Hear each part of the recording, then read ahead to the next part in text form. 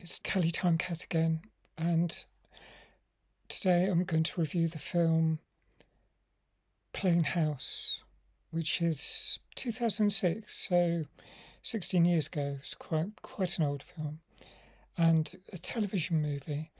I don't know how the definitions go for what was made for television rather than a film that didn't do too well and so just ended up on television or straight to video as it used to be called. What would that be called now? Straight to streaming, I guess, rather than having a cinema screening, what's called theatrical release in the US.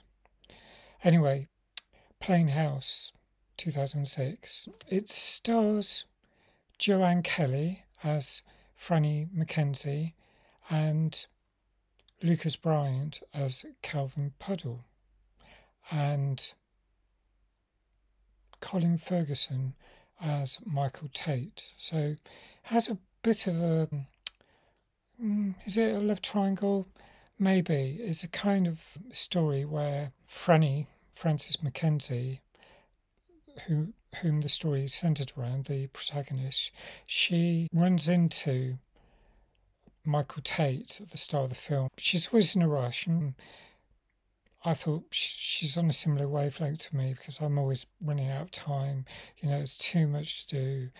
Anyway, you see her first thing running through the streets of New York, trying to get to an office in time for a meeting, and she then runs into Michael Tate, who's a big cheese, someone a Pulitzer Prize winner, and when she comes face to face with him, she imagines him saying, "Oh, so I'm just so amazed by what you write. He's in awe of her."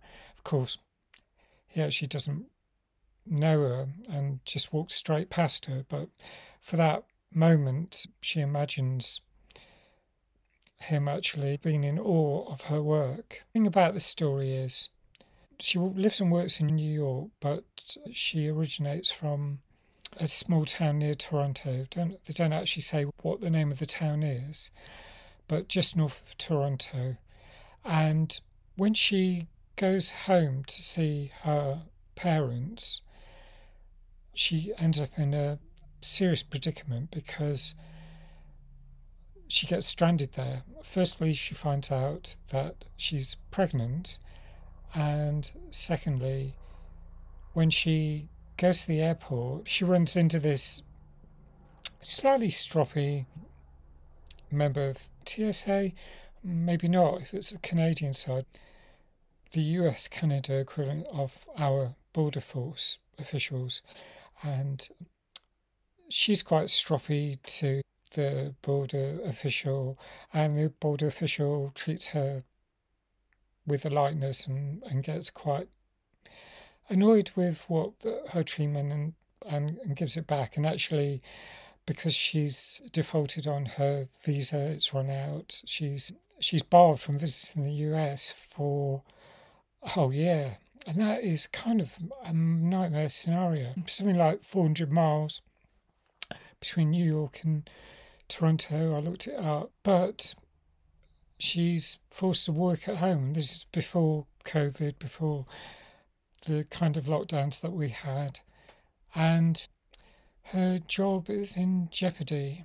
And the other thing, she gets psychoanalyzed by her mum, who is a counsellor or psychotherapist and has all these micromanaged ideas about how she should live her life. And now not her worst nightmare, but her nightmare has come true in that she's stuck at home in her late 20s, and she's going to have her baby in Canada and lost her New York apartment and work and everything. But the one good thing is her boyfriend or partner, whom she had the child with, well, he likes her still and wants to raise the kid. And My criticism of the film is the final act, the final third of the film. I just thought, oh gosh, it's so which way was it going to go? I thought, oh, so predictable. I just wouldn't have done it like that. During the first part of the film, I liked elements about this film that I thought were slightly out of the ordinary, just helped to make it a bit unique. And it may have been, I just thought the acting was quite good. I just liked how the chemistry was working until the father of the baby was quite adorable for a young man. I mean, he was a fellow youth, a musician. There's a suggestion he hung up on her when she revealed she was pregnant, but it was probably more likely that the signal just got cut. It was left that ambiguous. There's a lot of elements I've seen in other films about what it's like to have a baby and what it's like to be a mother, the first experiences, the emotional impact.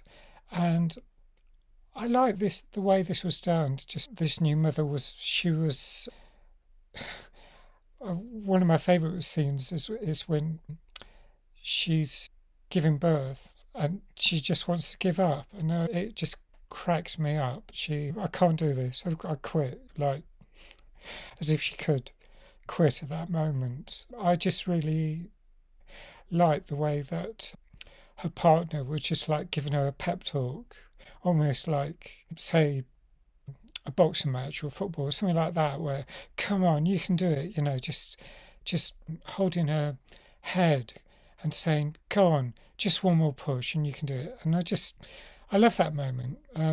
So when things developed a bit after that, she couldn't find it in herself to say that she loved him. There's this Hollywood idea of what love is, and to some extent I thought that was being challenged by this. It just felt slightly forced. I'd love to know what you think.